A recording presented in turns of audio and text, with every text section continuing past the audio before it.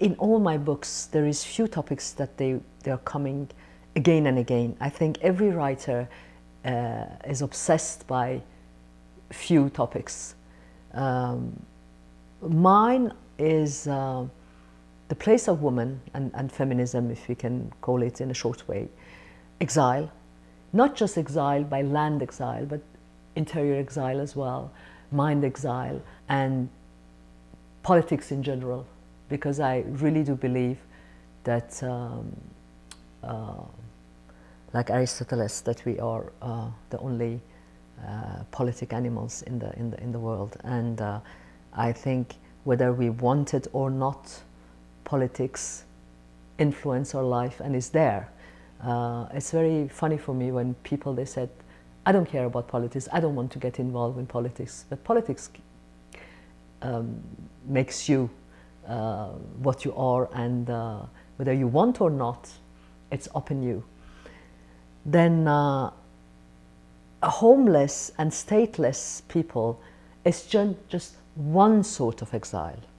But of course, it's the most obvious one, and it's the most maybe sometimes terrible one, because when you don't have any land, when you don't have any home, and actually we are living the drama of Syria and Libyan people and Iraqis and you know, Afghanis.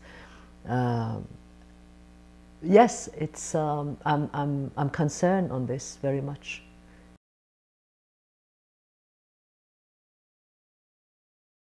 That is because the main character, the colonel, he's a real character. I met a colonel who had run away from Iran, and his story is quite similar. Of course, I put it in a novel way, but when he talked the first time about his love for his wife, I was really puzzled, and then I thought, okay, I definitely have to write something about him. In the beginning, I wanted just to write his story, but I wasn't really happy about just about his story. Then I thought, okay, as long as I had a lot of interviews also of Iranian that they've been in jail, I thought I should mix two stories together. And the story of Vima, it's a story of a lot of young women in Iran and elsewhere. But again, I didn't want to put it in a frame of Iran, because I think this drama is going on.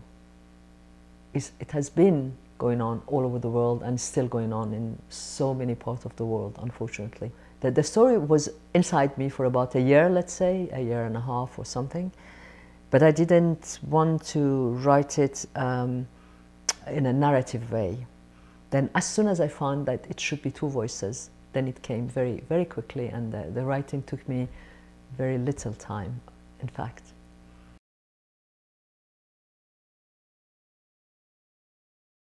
You know, as I used to say always, and which is true really, my stories, I mean, my books, most of the time, become, when the writing become a necessity, I'll write, you know.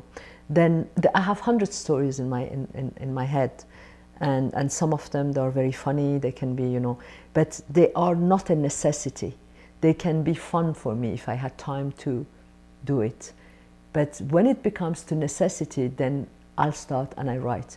Until now, unfortunately, except one or two books, this one, that it was a command, actually, you know, so, I mean, and few others, 2 or 3 of my novels are, I've done it by,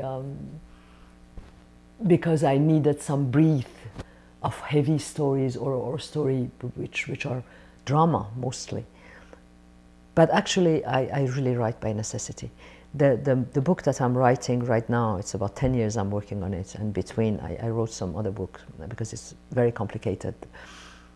It's again a necessity. After that, I promised myself to give myself a little bit of time to write the other idea I have in my mind, and maybe light story, and by the way, exercise of style. I would love to write a crime story, this kind of things. But I hope again it won't be another necessity, you know.